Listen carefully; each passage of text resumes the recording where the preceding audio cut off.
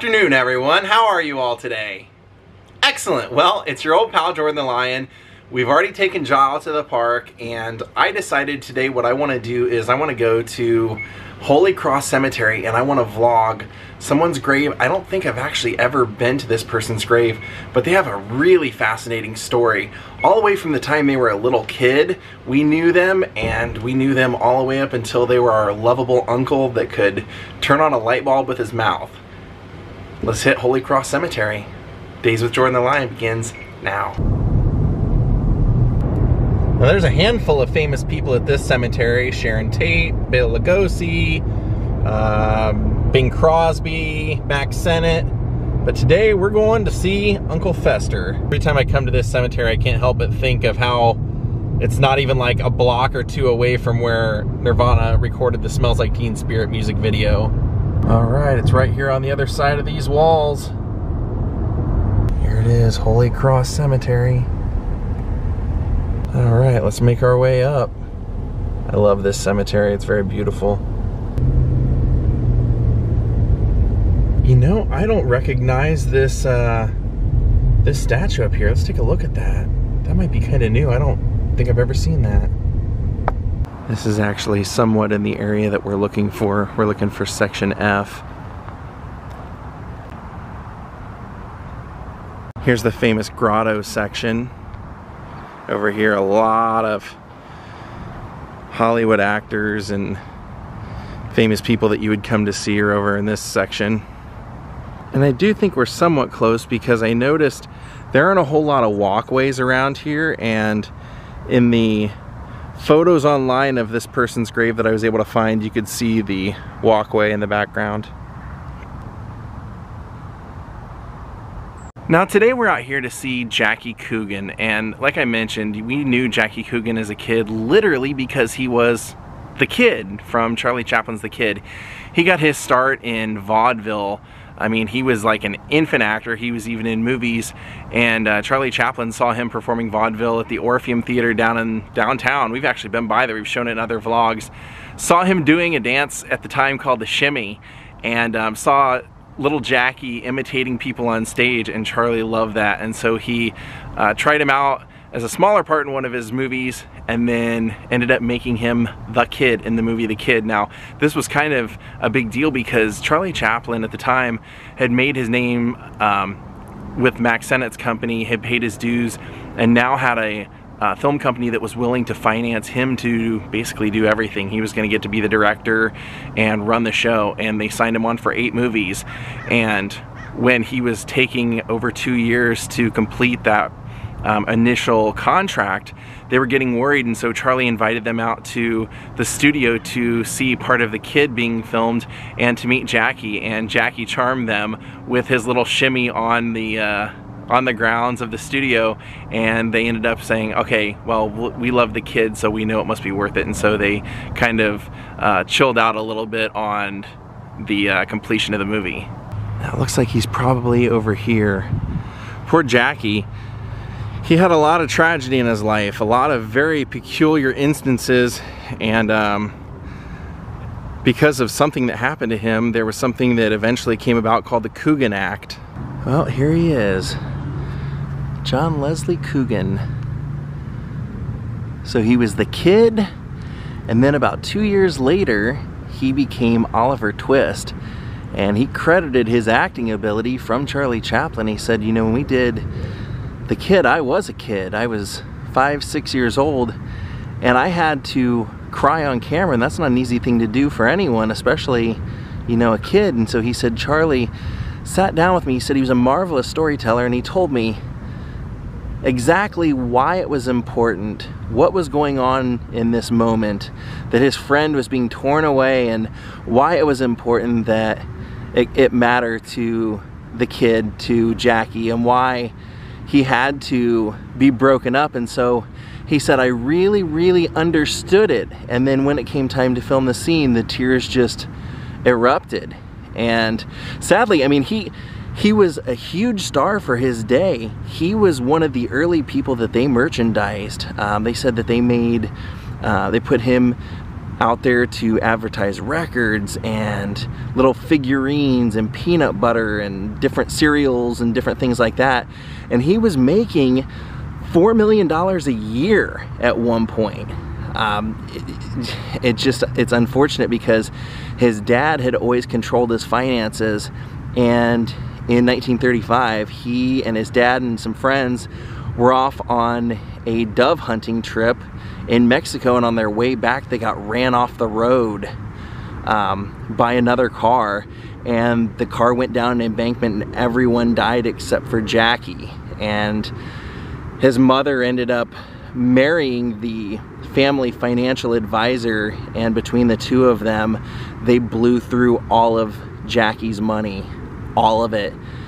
And so when I told you that there was something called the COOGAN Act, that was because Jackie had to go and sue his mother to get some of his money back. In the end, he only got $126,000 out of all that money he had made. I mean, he didn't sue her till he was in his mid to late 20s. And when she testified, she said, well, we never promised to give him any of it. He was a bad kid and he didn't deserve any of it. And so because of this, that's when they went about making the COOGAN Act, which was basically a protection for child actors, stating that they could only work certain hours of the day under certain conditions, and that their money had to be put in a fund away so that they could have it when they became a legal adult, and the family couldn't just go out and spend it all. Jackie was not a great student. They ended up putting him into somewhat of a military school for much of his learning. After the age of like 10 years old, he had been tutored up till then, and then he actually went into the military because of that, and served in World War II as a glider pilot and signed up for all the hazardous missions and was a big-time World War II hero. So if you're wondering what feats of heroism Jackie performed in World War II, he helped get the British troops into India for one of their night missions. He also had his own radio show at one time and was in a movie with Betty Grable and ended up marrying Betty Grable for 2 years. Never would have guessed that, huh?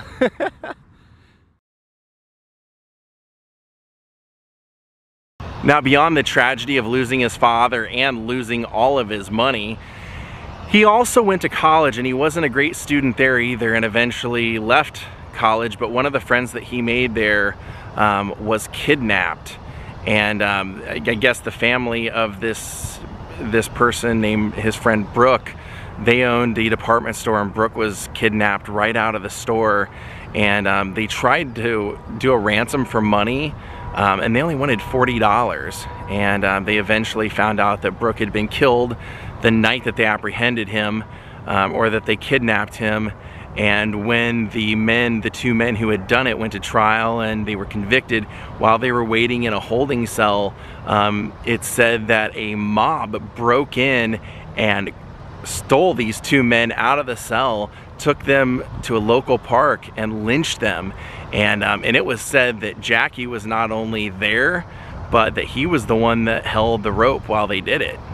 Jackie never really ever had the stardom he did when he was a kid. Once he came out of the war or anything, he was never a big-time movie star, but he did a lot of bit stuff. He did a lot of guest appearances on the Andy Griffith Show and various things, but the one that always stuck out in my mind that I always remembered as a kid from his guest appearances was the time that he was on the Brady Bunch, and that he was pretending to have that neck injury where they had to prove that he was faking it, and he had that whole neck brace on, and Mike ends up coming up with the idea of throwing the briefcase, which makes him whip his head around and everything. But he was also, I think, probably the most notable thing he ever did. Like I said, he never really had any huge success in the movies when he came out of the military, but he did in TV because he was Uncle Fester for 4 years, 4 seasons of the Addams Family, and shaved head and all. He was our beloved Uncle Fester, who was creepy as could be, but he could put a light bulb in his mouth and turn it on, and it was a really great show. And I think that, you know, for most of an entire generation, that's what they knew him for. But he went back to all the way back to the late teens of silent movies, working with the great Charlie Chaplin and being Oliver Twist to start it all out. How cool is that?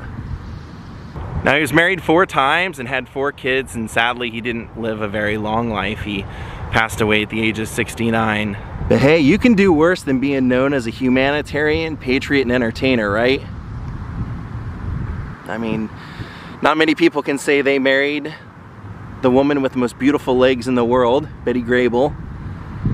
They were in one of the greatest TV shows of all time, The Addams Family, and they were hand-chosen to be the star of a Charlie Chaplin movie by Charlie himself, and maybe the most memorable of all, The Kid. Rest in peace, Jackie Coogan. John Leslie Coogan. Let's go over here and take a look at this statue. This is a great one.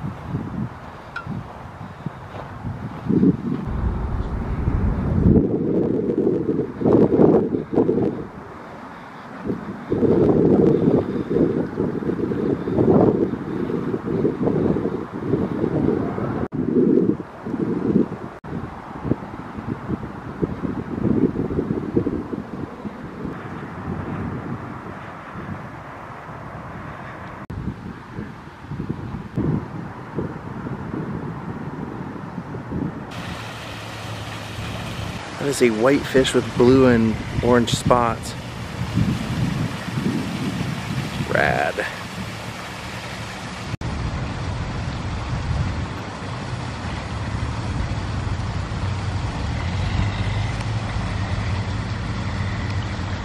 Well, I think we're gonna call it a day here.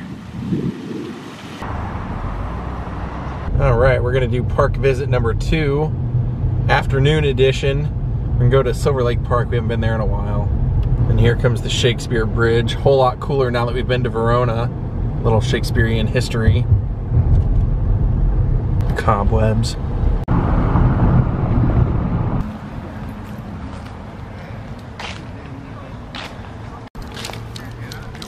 Not too much happening here.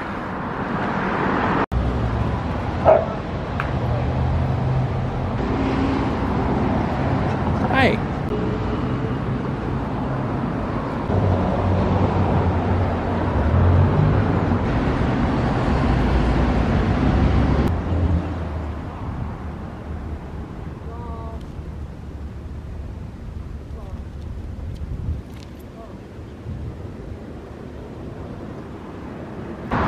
Well, we're out of here. Think those two are connected in any way? Well, my friends, we're gonna call it a night. We'll end it just like we started it, right here. Thank you all for watching. I hope you enjoyed getting to hear a little bit about the background to Uncle Fester, the real man, Jackie Coogan, who led a quite extraordinary life. Have a great night and see you all tomorrow. Goodbye.